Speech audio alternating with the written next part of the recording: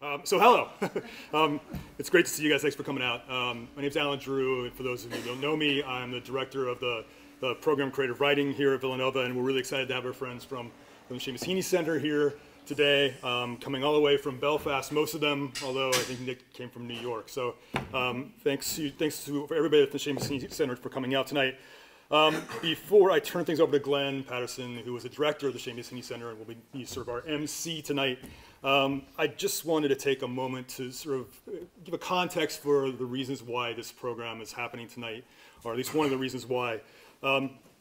Last year, with help from Glenn and Rachel Brown, who was the center coordinator. Where is Rachel? Hi, Rachel. And with Joseph Lennon, who you just met, and also with my team teacher, Tsering Wangmo, who is out there somewhere. She's hiding back there. We piloted a course last year called Writing Through Conflict. It was a creative writing course, and it focused on literature that's interacting and sort of working through socio-political conflicts. We talked about the Troubles, read literature about the Troubles. We did Claudia Rankine's Citizen, obviously talking about race relations and various other things. And then we used that literature as sort of models and talking about breaking down craft for students' own creative writing work. And then they workshop that work in the course. And with this course was an embedded travel element where I'm sure you've guessed it already, we all went over as a class to Queen's University and the Seamus Heaney Center in Belfast for an intensive week of creative writing workshops, readings. We even had a film screening. We had a rock concert, and the students got to be sort of in the room with famous artist writers, reading their work, and being immersed in this creative writing community. And so the students that are going to be reading tonight were, 4 students that are reading tonight actually went on this program last year. And I think they might be reading some of the work they were working on when they were in Belfast. So if you want to know more about it and whether or not it was a great program, I thought it was great. I think what they did in Belfast for us was just fantastic, an amazing program. You can speak with them some more, and if you're a student that's interested in going, you can't do it this spring, I'm sorry, because we're not offering it. But we are offering it. We're going to run this program again in spring 2021. So if you're interested, there are some pamphlets over there that will talk about it. And there's also some information about the creative writing program here at Villanova. I think that's all I had to say. Let's see if there's anything else. Hold on, let me look at my notes, see if I can read them. Like I said, I think Glenn's going to have some more things to offer to talk about other programs that we're sort of working. You're shaking your hands. Former Heaney chair. But a little bit later. What? I just wanted to say Glenn was the Heaney chair here in 2015? 2016. And we're very fortunate. We were very fortunate to have him here then, and we're fortunate to have him back. And here he is. Like stereo. Glenn Patterson. Brilliant. How good is that?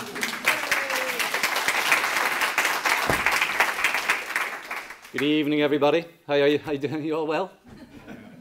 It's good to see you. There's a couple of seats up here at the front, just in case you thought you might just be able to come in and sit at the back. There are 2 seats up at the front if you'd like to come and sit up here. Listen, it's lovely to see you all. Thanks a million for coming along this evening.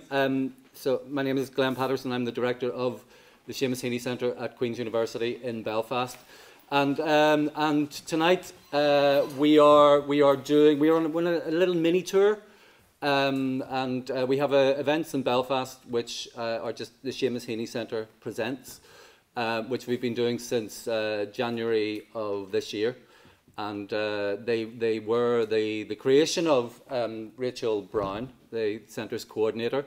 And really what we do is we have a theme for each of the events, and readers have 7 minutes to read their work that responds in some way to the theme of the evening. So we were in New York last night, and well, actually, with some of the themes that we've had, we had Seamus Heaney Centre presents Bang. We had Seamus Heaney Centre presents Fold. We had the Seamus Heaney Centre. We liked 4-letter words. So we had a lot of those. And then Alan's way into the cupboard, because I was just about to talk about him. So how well anticipated of him. When everybody was over, when we had the Writing Through Conflict week in March, oh, he's back out again. When we had the Writing Through Conflict week in March, because we had Alan coming, we thought the Seamus Heaney Centre Presents draw for Alan, because we are nothing if not cheap when it comes to our titles. So we had Seamus Heaney Centre Presents draw. And last night in New York, we had Seamus Heaney Centre Presents New. And here we are tonight, and this is the Seamus Heaney Centre Presents Nova. Well, we really actually, I think our presence here tonight, everyone's presence here tonight at Villanova justifies the theme, so we don't have to do anything else. We don't have to explain why we're reading the things that we're reading. It's just Nova, and we're all here, and delighted to have 6 readers tonight. There's a slight change to the running order, some unforeseen events. Leontia Flynn, one of our colleagues from the Seamus Heaney Centre, won't be reading this evening. Leontia fell the night before last. I said fell there as though I invented that word. Fell. She fell. Leontia fell and fractured her arm. So she couldn't do last night's event, and she can't do tonight's event. But again, we never miss an opportunity. We are going to have the Seamus Heaney Centre Presents Limb when we go back. Leontia Flynn in Limb, which just sounds like that's halfway to the film already. I think you just have to just cast that. And you're cast. I never thought of that. Anyway, so yes, so we're going to have Seamus Heaney Centre Presents Limb some other time. But anyway, so tonight Seamus Heaney Centre Presents Nova. Rachel is sitting over there, and you will notice that there's a bell next to her, and that'll be the bell. And if you go over your 7 minutes, obviously I'm getting a wee bit of a ball here at the moment because I've spoken for at least that. If you go over your 7 minutes, you will hear the bell will be dinged. So that's how we do our timings for the Seamus Heaney Centre Presents. So, without further ado, I'm going to introduce our first 3 readers. Also, I believe one of our readers hasn't yet arrived. She might be babysitting. She's running here. So Maddie Dyer might be a wee bit. She'll be in the second half. But in the first half, we're going to start with we're going to have a kind of like a Seamus Heaney Centre sandwich with Villanova in between. And so we're going to start with Stephen Sexton from Seamus Heaney Centre. And Stephen's going to be followed by Carolyn's going to read next, and then Courtney. So Carolyn Heaney and Courtney Schonewolf are going to read after that. And then we're going to take a little bit of an interval, and we'll have a meander through some of the things that we've been talking about and some of the things that we've been doing in this partnership. Our motto at the Seamus Heaney Centre is this centre holds and spreads from Heaney's kinship. And one of the great things about this friendship and partnership that we've got going here between the Seamus Heaney Centre and Villanova is indeed that sense of things spreading, opening up the doors, and encouraging conversations between. There's some friends arriving still at this moment, so I'm just I'm sort of this is what I think you'd officially call wittering. I am just wittering here until everybody's got a seat and can sit down, and then we're going to start. You still happy? Yeah?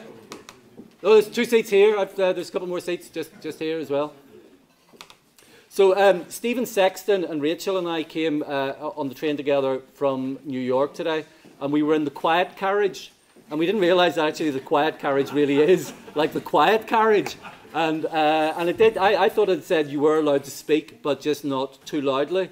And we quickly realised just how loudly we generally speak. We were told off by the inspector before we'd even pulled out of the station, and then several people who were going on to Washington DC pointed to the quiet sign to us. So yeah, and we still feel like we should be keeping it down. Right, everybody seated. So we're going to start our proceedings, and I'm going to invite my colleague, poet Stephen Sexton, to read, and then he will be followed straight away by Carolyn Heaney, and then by Courtney Schonewolf. So would you please welcome our first three readers, starting with Stephen Sexton.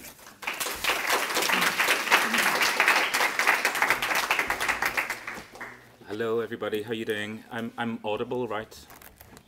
All right, thank you. Just making sure.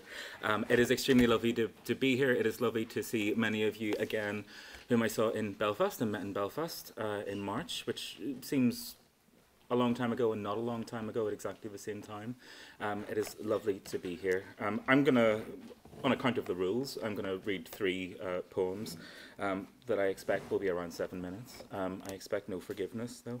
The connection to Nova, as Glenn has kindly dispelled, it might be a very tenuous link.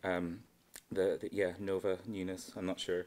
I'll start with one poem about lots of animals, and then to celebrate our friendship, some about conflict, or not about conflict, but certainly involving it in some way.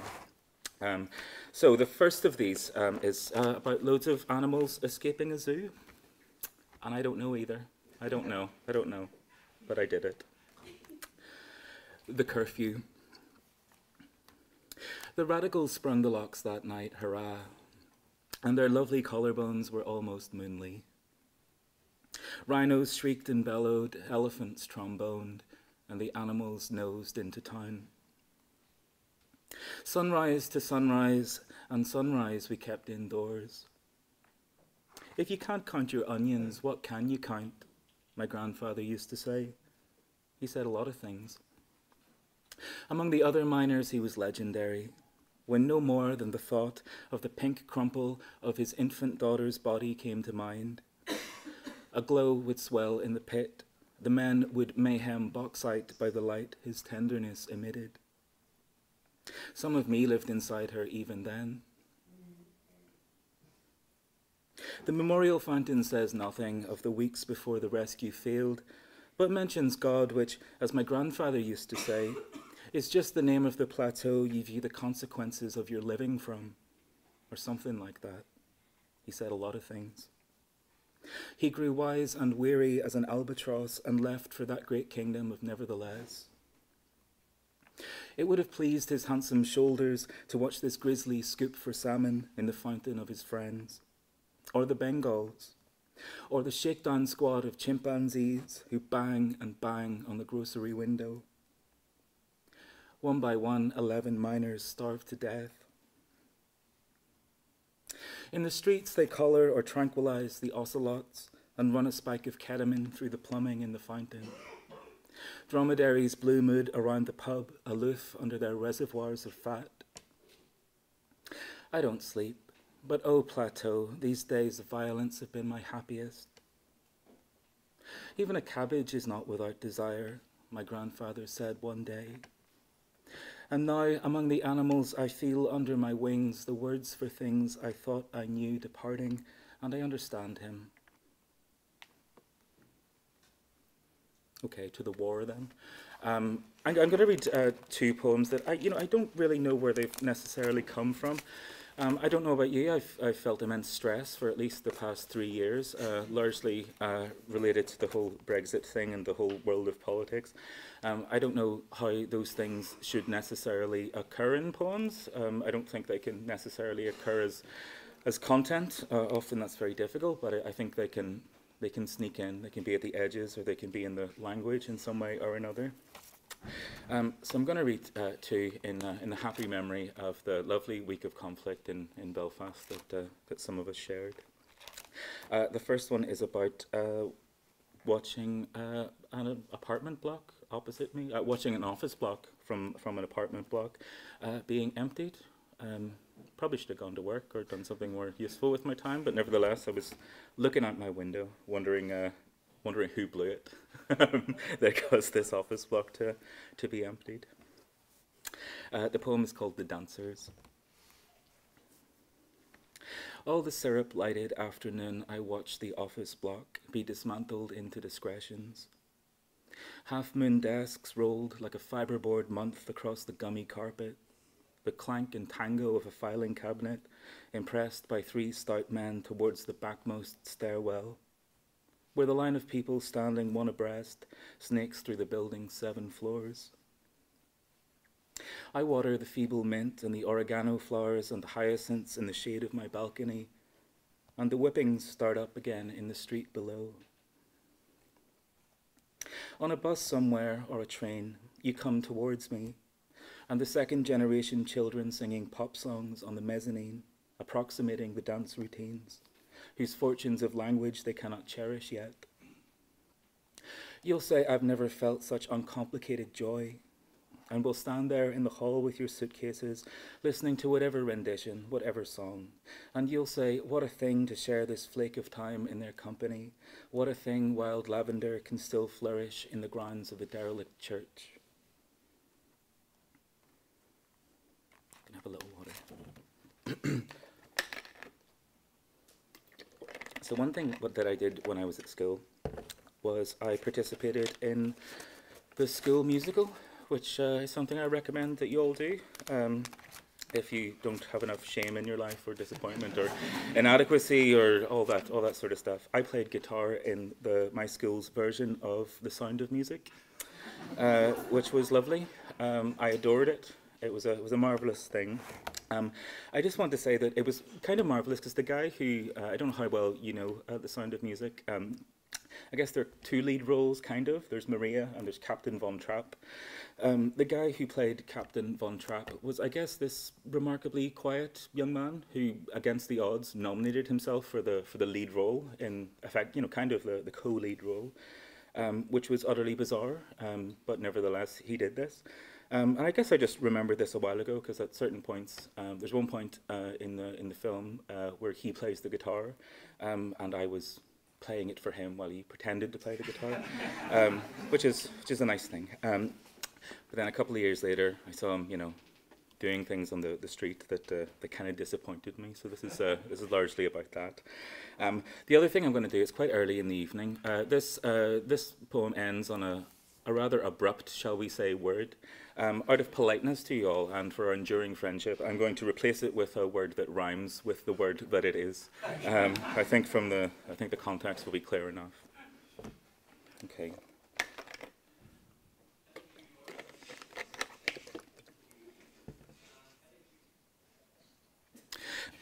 Anyway, it's called High School Musical. Milk toast isn't the word. Retiring diffident wouldn't say boo to a goose. However it happened, he was transformed. 6 brass buttons on his double-breasted prop naval officer's jacket glinted in the stage lights, and the bosun's whistle he brought to attention his children with could be heard in this life and the next. In those days I looked up to him, wooden, kissing Maria not quite on the mouth.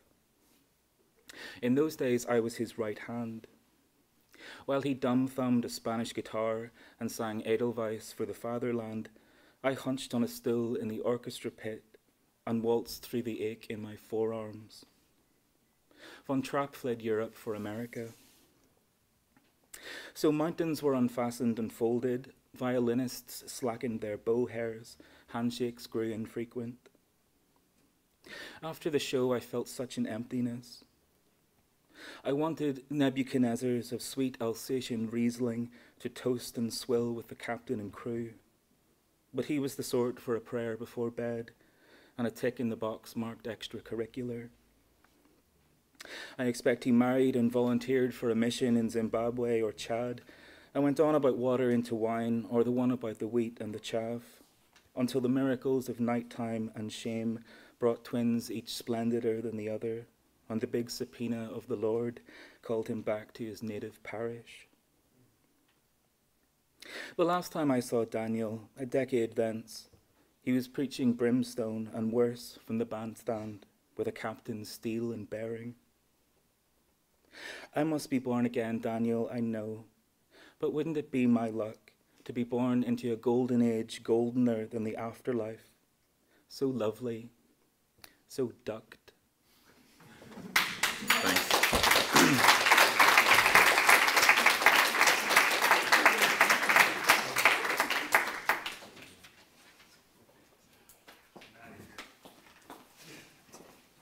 Hi, I'm I'm Caroline. I did the program last spring. I really recommend it for when it's back in 2021.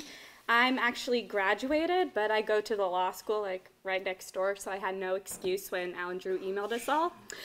And I'm going to read a slam poem that I actually began writing when I was in Belfast and inspired by some Belfast conversations. And I performed it last spring at our annual slam poetry competition. So if you guys like slam poetry, you should totally do that. Got second place, so thank you, Belfast. So I guess disclaimer for some potentially inappropriate content, conflicting. So here I go. It's called Sex Education from My Senior Year Religion Teacher.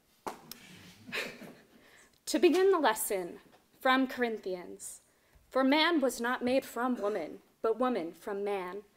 Neither was man created for woman, but woman for man. I remember Mrs. Syracuse, a religion teacher at my all-girls high school, her back hunched, her hooded eyes bruised, and her blue paisley sweater complementing her white scarf of hair, standing at the front of the classroom, full of plaid skirts, Converse sneakers, and distracted eyes pointed at open laptops, switching from our standard lesson saying, "I'm not having you girls leave here without knowing." She meant not the mystery of faith, but the mystery of our holes meant to reproduce more souls like the heads bowed above wooden pews. For that morning she had taken upon herself to make her smugness the savior of our sinful skirts, ignoring our freshman biology lessons, believing that we knew nothing of the basics of sex. And then she began her lesson. "He does what, girls? When he's on you, what does he do?" And she goes on, voice droning and listless, to inscribe the hardened married penis with the power to penetrate our pliable personalities, altering our girlish form for our purpose of motherhood. She asks us, "What happens next, girls? What does he do?" The penis does what? And she had us fill in her questioning blanks. I personally contributed ejaculates to said blank, while knowing that the Lord, creator of life, does not wish him to shoot blanks into our limp bodies unmoving, because as the book of Peter said, holy women who hoped in God used to adorn themselves by submitting to their own husbands, for male and female bodies were melded and welded for repopulation, and the only acceptable form of birth control is natural family planning, ensuring that you reproduce before your biological clock stops ticking and you've exhausted your purpose, your submission, something I thought of not long after I had sex for the first time, unwed. After popping birth control pills into my lips and using the church-condemned condom, knowing what he and I did in eyes of the church was sweet sin. Also after sex for the first time, her muddied speech merciless in my mind, her endless diatribe, I began the first draft of this poem but didn't add these lines until I revised over her relentless rhetoric revolving around hypocrisy. For our lesson was that the Virgin Mary was venerated solely for her unplugged vagina, while mine and my soul is invigorated and vengeful. Reminding others how we all conveniently forgot how Mary conceived of her other children, the ones that came after Joseph came after sacred conception of Jesus, whose body was godly because his mother still might have had her hymen. But still, Mrs. Syracuse reminded us, "I'm not having you girls leave here without knowing." And she made sure that we knew we had to be entwined through I do's to a man destined to prod us for the purpose of procreation, as the audience at a wedding sings the Bible's lesson from Ephesians. Wives, submit to your own husbands as to the Lord. A request to ensure a woman births his children, the only way to make something of a woman's life as long as she does it right, because alignment between male and female bodies for the creation of life is symbolic of our Lord's love lording over our flesh laced with free will. So that when Mrs. Syracuse discussed IVF, something she termed forbidden, she called my friend, her plaid skirt below her knees, unnatural. Thank you.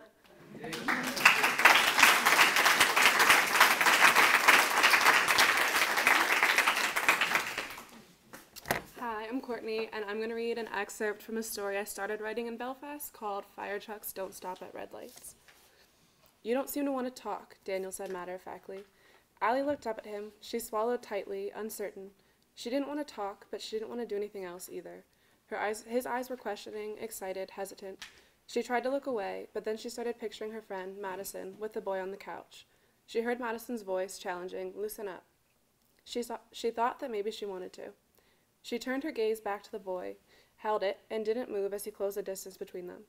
She kissed him back. She felt him shift his weight so that he leaned across her, hovered over top of her. She felt his hands. They trailed along her midriff, lingered on her chest, moved to her thighs. As they traveled upward and inward along them, she felt herself shrinking, her body growing smaller and smaller until she was seated on a blue stool at a cafeteria table in middle school. One of the popular boys sat to her right, and she was turned to face him, a coy smile on her lips as he raised an eyebrow tauntingly. "Let's play a game," he said, his voice cracking on the last syllable. What kind of game? She asked. Her stomach fluttered with a nervous thrill as this boy directed his full attention at her. She usually sat in his periphery, his gaze zeroed in on one of her friends. It's the fire truck game. I start with my hand here, he directed as he placed his open palm on her knee, and move it upwards slowly. Say red light when you want me to stop. Allie stared at his hand, resting on her bare knee, and that space between the hem of her uniform skirt and the top of her sock. Okay, she said, her eyes pinned to his hand. She couldn't meet his eyes as her cheeks warmed. Okay, he said. Allie didn't see him flick his gaze to the enthralled audience of middle schoolers seated around their lunch table. She didn't see him smirk either. He started to move his hand up her leg ever so slowly, trailing only his fingertips along her bare skin. Allie felt the hair on the back of her neck, hidden beneath her ponytail, rise in goosebumps. His hand reached the hem of her skirt. He barely hesitated before he slipped it beneath the flap, changing its path to her inner thigh. She hadn't expected him to go beneath her skirt. Red light, Allie gasped, as she slapped her legs together, trying to force the progression of his fingers to stop.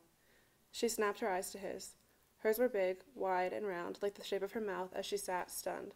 His were squinted, mischievous, a bit mocking. Fire trucks don't stop at red lights, he sneered as he shot his hand even further up her skirt. She felt his fingertips brush the soft cotton of her Walmart underwear. Her mother hadn't let her switch to the more expensive kind yet. She jerked away from his hand, slipping off the stool and barely catching herself on the table. What the? She narrowed her eyes, questioning, but the laughter of her friends broke the tension. Allie felt like crying. She felt the telltale pinpricks, but her friends were laughing, so she laughed. She pushed her bangs out of her face, took a stabilizing deep breath in, and repositioned herself on the stool. She crossed her legs, pressed them tight, looked everywhere but at the faces of her classmates at the table. She angled her body away from the popular boy, knees and ankles pointed at the opposite side of the cafeteria. She spent the rest of the period in silence, occasionally stabbing a piece of lettuce with her fork, only to let it fall back on the plate before she could bring it to her lips. She felt different hands, much larger hands, exploring her body now, and it brought her back to the present. She wanted to tell him no. Her heart beat out a rhythm that spelled S-T-O-P. Her lungs pressed against her ribcage, tried to push the migrating hands away from her chest. Internally, her body railed against the hands, rejected the roaming. Her insides flashed red, screamed stop, but externally, everything froze. Her mouth was dry, her tongue heavy, stuck behind her lips. She couldn't make her arms or legs move. Her mouth and her limbs knew what the rest of her body didn't. She closed her eyes, tried to calm her insides, accepted her fate, until the hands started to slow and the pressure of the boy's body lifted. Suddenly, he was very far away. Are you okay? He stood a few steps back from her now, staring intently into her eyes. He crouched low, searched her face, gave her a minute to respond. Seriously, you don't look so good. She was still stunned, but she started shaking her head. We don't have to do this, he said. I think I want to go, she stuttered, breathless. Okay. He paused, then, but you did come to my bedroom. She snapped her eyes to his. You said we didn't have to do anything. Yeah, but then you leaned into me. You kissed me back. You seemed like you wanted to. I changed my mind. Okay, and I'm letting you, so no problem, right? She let his question hang in the air as she tried to comprehend it. Finally, she said, right, I just want to go. I'll walk you out, he offered. She hesitated. Okay. He led the way out of the house, drawing most of the attention away from her. She appreciated his gesture, and as she followed behind him, head down, she kept replaying his accusations in her head. She never said no. She wanted it at first. She wanted to be like Madison, and had led him on, gave him mixed signals from the beginning. She was a flashing yellow light. She felt grateful that, despite her mixed signals, her indecision, he stopped. When they reached the front porch of the house, she turned to him. Daniel? Yeah? Thank you. Daniel's brow wrinkled in confusion. He looked as if about to say something more, but was cut off too soon. Oh, so you've got girls thanking you now? You're that good? Asked a random fraternity brother on the porch, drunk from the jungle juice. Daniel glanced in Allie's direction before turning back to the guy, the porch light casting ugly shadows across Daniel's face, as it transformed into a sneer. Allie felt her thank you turn sour on her lips, sit like a rock in her stomach. She heard Daniel say, You know how it is.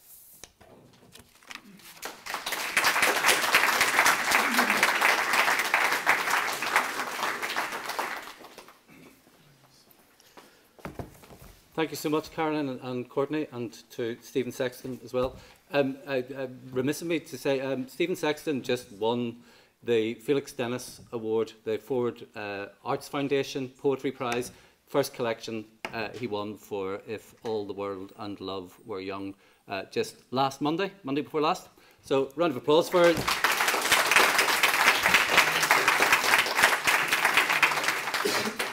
I feel like a game show host. Round of applause for Stephen Sexton. I'm actually, like a game show host, I'm going to announce a couple more big prizes. So after our brilliant week in March, when students from Villanova were over, such a great week, and it was brilliant for us at the Seamus Heaney Centre. Not only did the students get to work with our creative writing staff, they also got to work with some of our PhD students, and it was absolutely fantastic. And at the very last night, we had a reading in the old staff common room in Queen's University, Belfast, and it was organised by two of our PhD students, by Stephen Connolly and Manuela Moser, who have a regular series of readings just called The Lifeboat. And so we had a Lifeboat special featuring the students from Villanova. It was an absolutely brilliant evening. After that, the university had a chat with us, with Rachel and with me at the Seamus Heaney Centre about how to strengthen that relationship. And one of the things that they came up with was the suggestion that we would have a bursary of £5,000 annually for a student from Villanova coming to Queen's University to study on the MA in creative writing, which is a great investment on the part of Queen's University.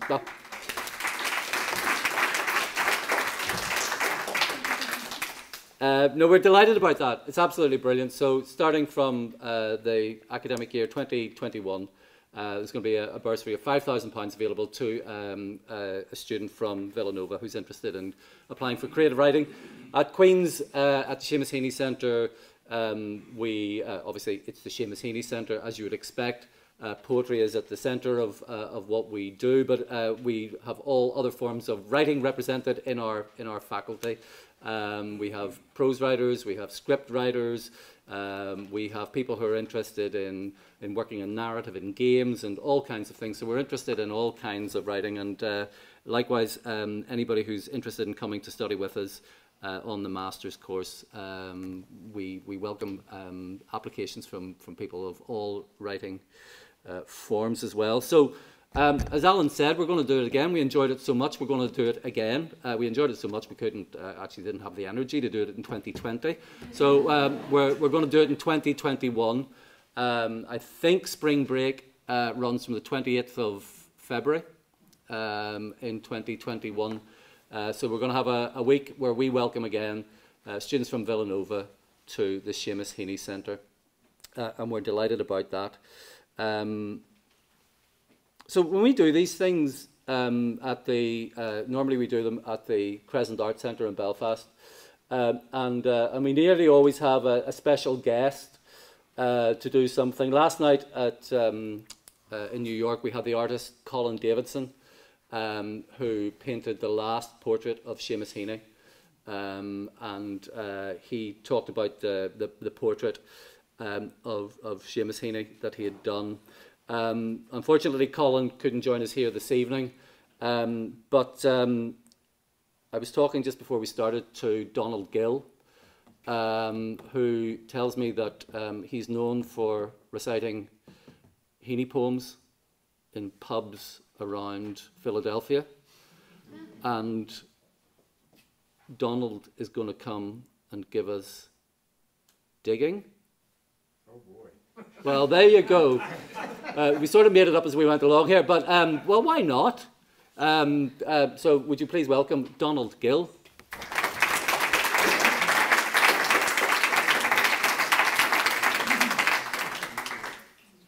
Wow, this is a surprise. Usually if I'm going to recite something, I take the opportunity of reading it a day or two before. But I don't think I've read Digging in a month. But also, I usually have a Guinness that helps lubricate the mind. But I'll give it a go, and if I stumble, I trust you'll be forgiving. You will be, okay. Of course we will.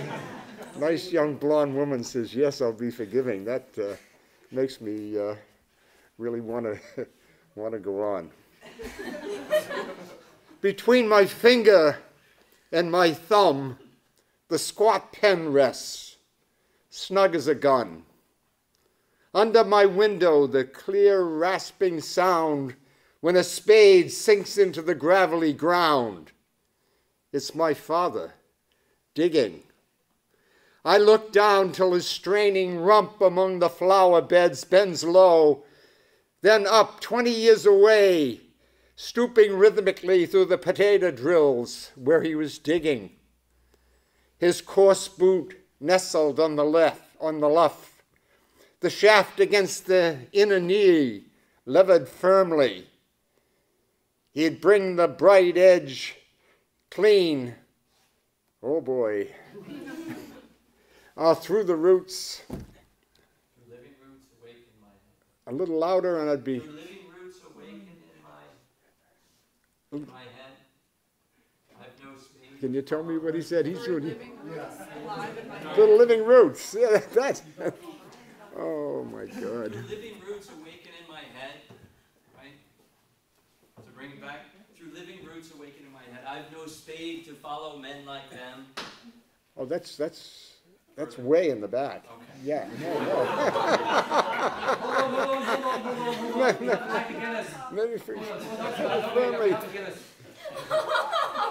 He'd root out the tall tops. How's that? And break the bright edge clean, scattering the new potatoes, which we'd pick, loving the cool hardness of them in our hand. By God, the old man could handle a spade. Just like his old man, my grandfather could cut more turf in one day than any other man in Turner's Bog. One morning I brought him a bottle of milk, corked sloppily. He straightened up, drank it down, then, oh no, I don't need a crutch. I refuse.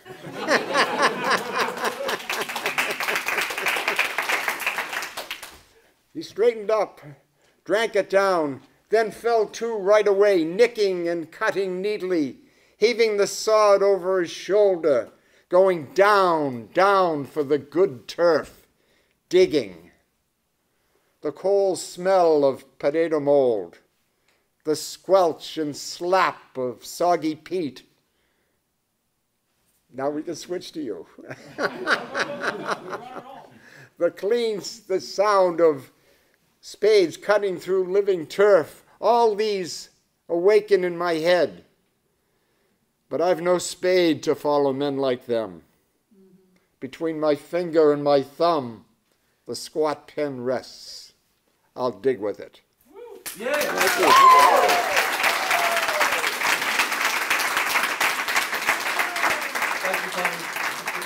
I should say that Seamus Heaney's first reading on Villanova campus was right behind these walls.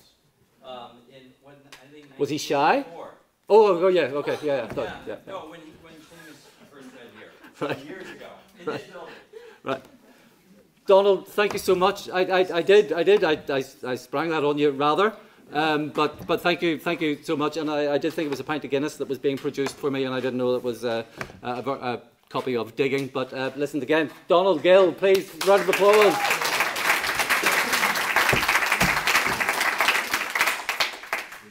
Couple of bags of drink here, and it'll be very like the Crescent Arts Centre when we normally do these Seamus Heaney Centre events. So listen, thank you very much so far. So we're going to have our kind of club sandwich. So we had Heaney Centre, and then Villanova, and then Donald, and now we're going to have Villanova and Heaney Centre to finish this part of the evening, because who knows where we go after this. So I just want to introduce our next three readers. Hiya. How was the babysitting? Oh, it was great. Okay. So yes, we're going to have Reagan Wish, and then we're going to have Madelyn Dyer to read, and then we're going to finish with Nick Laird, colleague from the Seamus Heaney Centre. Professor Nick Laird, recently appointed to the Seamus Heaney Centre as chair of creative writing, and he, because we are spreading, he is the chair of creative writing at the Seamus Heaney Centre, living in New York. So we're delighted to have Nick on with us at the Seamus Heaney Centre. So now we're going to have those three readings in that order. So would you please welcome first, we're going to have Regan Wish, and then we're going to have Madelyn Dyer, and then we're going to finish with Professor, no, God help us, just Nick Laird. Okay.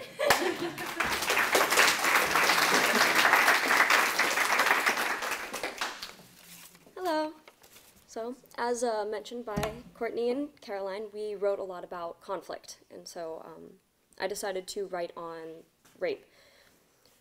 As an introduction to her rape, I will live by shattering and remaking this world with only the parts that I find beautiful, by dancing to any music I hear, by making others hear the music I am dancing to, and by making others hear the music they refuse, by protecting my sister, by protecting the woman who is not my sister but could have been, by experiencing the night sky and the rain, by surviving a shark attack, by surviving a frat party, by drinking cheap beer and by drinking tea, by meeting my soulmate, by then losing them in a crowd, by writing poems that no one else will understand and by writing poems that everyone will understand, by pretending I am Audrey Hepburn, by admitting I could never be Audrey Hepburn, by knowing I am lucky, by knowing some people are not.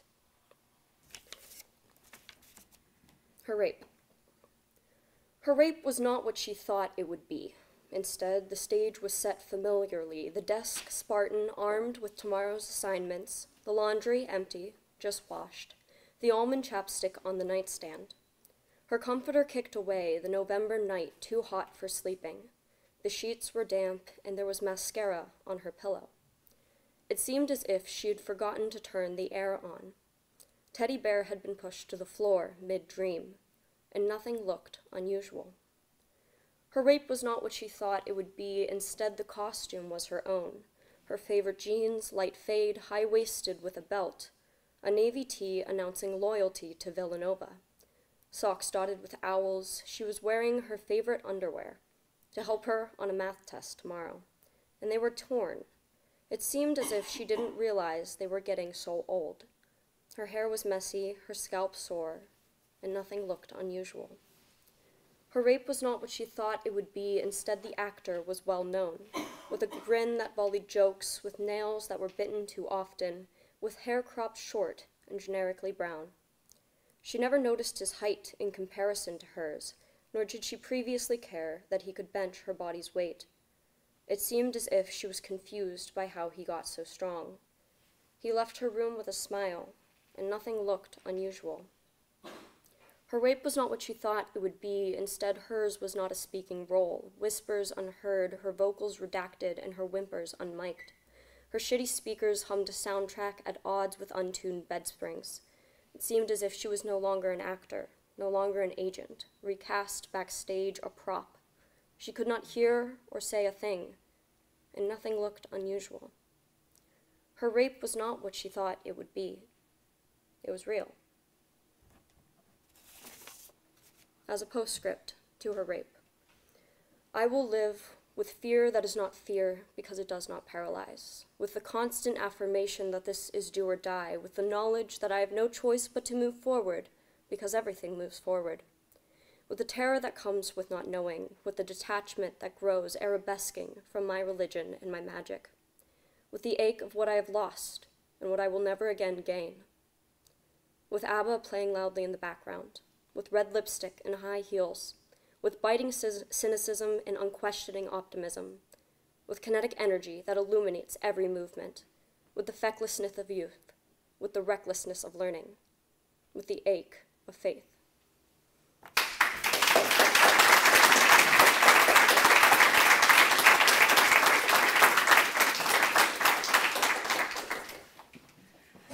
Hello, everyone. Babysitting was wonderful. Thank you all for coming. I'm just going to do a few poems that I had the privilege of writing and workshopping in Belfast with the rest of my class. So the first one is called St. Rita's School. The Monday morning kaleidoscope filters in, blurring the worn faces of a traveler's commute. Faded blue, burnt orange, consuming gray. The land of luck looks different here, the rainbow relegated to the puddle. Like in the schoolyard, where squeals of girls whose plaid kilts, polyester, cold wash, would get impossibly wet.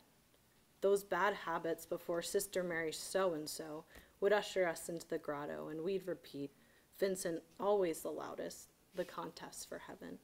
The hymns and prayers that I hear now, shattered against the oncoming traffic, wondering where within this collage of faith I stand. And then the second one is called Enough. Guilt looks a lot different from the 4-foot days of me reaching on tiptoe to snag the last cookie with iron fists so sure that nothing could go wrong. She appeared on the cloudy day with my mother, who was worn from those early days of hoping maternal lessons in shopping malls and school halls would be enough. Guilt dresses differently now, clothed in a floral rayon dress, colors oscillating in such vibrancy it made me forget the negligence of this fast fashion facade. Renewed in this golden hour of friendship, she swings along with fate, sauntering into dorm halls and dim bars, so that even when my resolve is there, she weighs on my chest, a tranquilizer without tranquility, and I am bought into the cheap belief that I will never be enough, I say, as I pick myself up from the rocks I was swinging over the hopes of reaching the current. I wait, I breathe, I ignore the stairs and two-lit tunnels. I remind myself I'm good, and in the small constellation of consolation, enough. Okay, and the last one is kind of an ode to my roommates and a little ritual we had last semester. So this one's called Fizz. There's nothing more satisfying than the crisp pop of a seltzer can after a long day when it's finally acceptable to sit on the couch next to you and say, hey, I hope your day was nice too. And if not, maybe we can try again tomorrow, where once more I'll crack open a cold one and delight in this fizz of friendship. Thank you.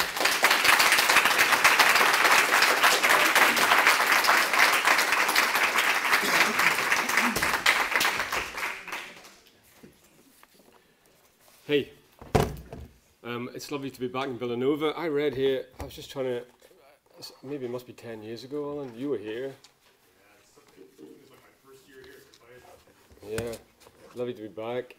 Nothing's changed, anyway, for me. I'll just read three poems. I have a poem that ends with the same word that Stephen's poem ended on. So I might read that, and let's see how it goes. I'll read a wee short thing first. The first poem is a kind of moaning poem. I wrote it after my mother died a couple of years ago. It's from the new book, it just came out in the summer. So it's called Silk Cut.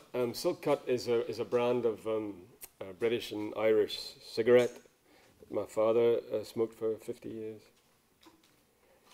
I was 5 and stood beside my dad at a junction somewhere in Dublin when I slipped my hand in his and met the red end of a cigarette.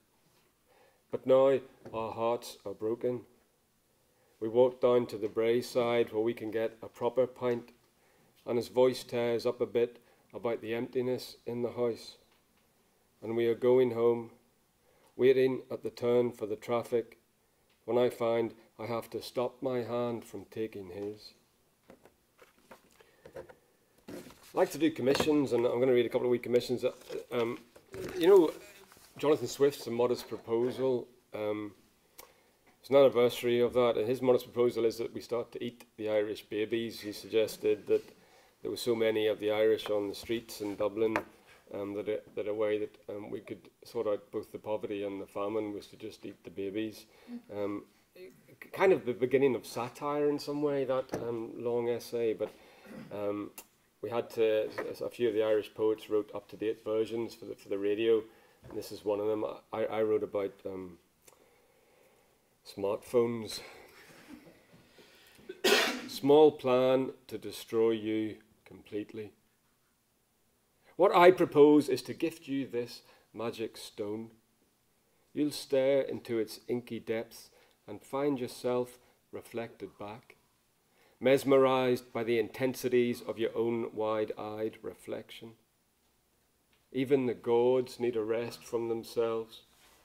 They manifest as a burning bush or a swan or a drop of rain, but you'll remain yourself, always alone, always seeking your suffering, forking it from a pocket to scrutinize it hard before walking head first into a lamppost.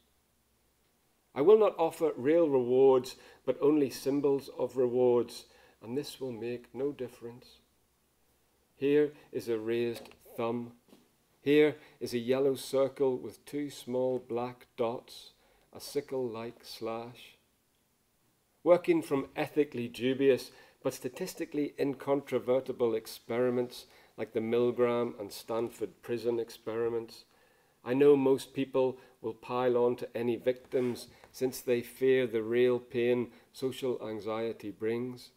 The rest will stand around and chant, "Fight!" I propose there is much unplanned in the transformation out of advertising into direct behaviour modification, and it will cause an explosive amplification of negativity in human affairs. I propose to make you into an asshole or a fake nice person. Addiction can be hidden for a bit, but the disposition shifts, and one will notice. Justify it as the price of this, a kind of rhythm to one's life founded on a nervousness, compulsive pecking at the soul's scabs, an itch for affirmation as you grow more focused on portentous events invisible to those around you. You will stare into the stone like one who spots the bright sky reflected in a well and cannot look away, when overhead the whole unclouded blue continues on without you. I'll do that wee poem with the bad word at the end, and I'll do the same thing Stephen did, because I like to do what Stephen does. Someone told me I had to write a poem called The Politics of Feeling for Granta magazine. This is The Politics of Feeling. I moved to America 10 years ago, really. I teach at NYU, and I was very taken with being Irish in America. In some way, it's sort of interesting being Irish in America as opposed to just being Irish. This poem is dedicated to Bannon, Conway, Kelly, McConnell, Mulvaney, Pence, and Ryan. Yeah, they sound like the Seven Dwarfs when you put it like that. This is called The Politics of Feeling. I'm going to level with you now about the despicable phoniness of those who declare they're going to level with you now. Also, let me make it abundantly clear that those who say, "Let me make it abundantly clear," are shitting in your milk. There's a sickness at the core of this, but let them scream whatever they want.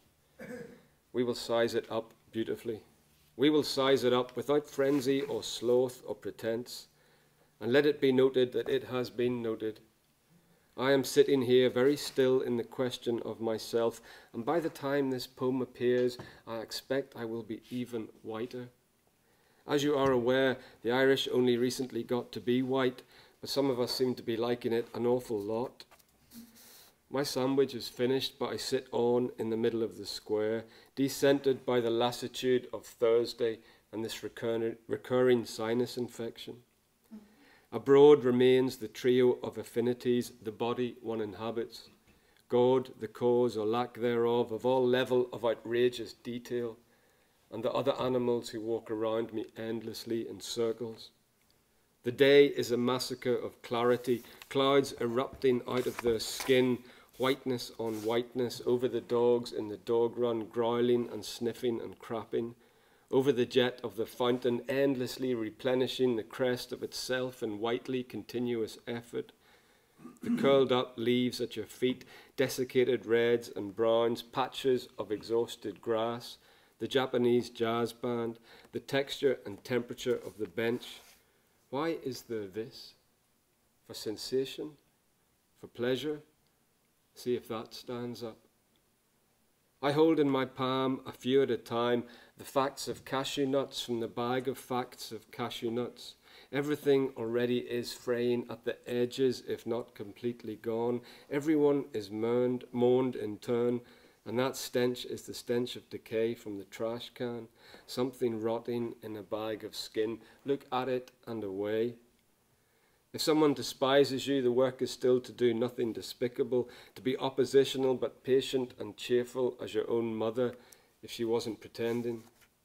But what then? What is next? I no longer find it surprising that one of the Wi-Fi networks coming up as my home option is Class War 5G.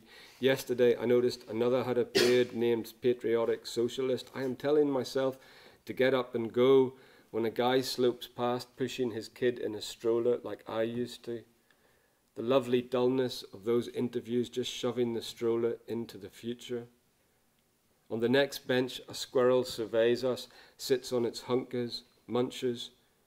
I flick half the cashew off my sleeve and into infinity and snap the Tupperware container shut and stand up to brush myself off before walking out into Manhattan like a good European as the rich get richer and the poor get ducked.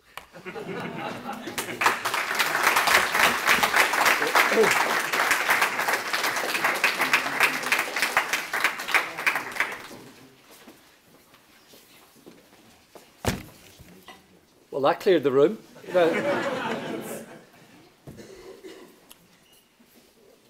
All those unsaid words at the end of those poems, I just feel like saying them all in a big line. That is the end of proceedings for this evening. Thank you all very much indeed for coming along. As I say, apologies for a few of the changes to the lineup, but thanks to those who weren't actually listed on your programme sheet, who did read this evening. Can I just say how lovely it is to see so many friends here this evening, and to be back here. I think all of us are delighted, those of us from the Seamus Heaney Centre, to be back, and particularly to be back and seeing some of the students from Villanova who came over for the Writing Through Conflict week last March.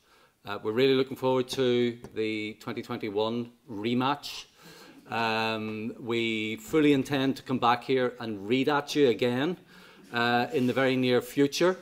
I want to thank, as I always must, as we always must, Rachel Brown from the Seamus Heaney Centre,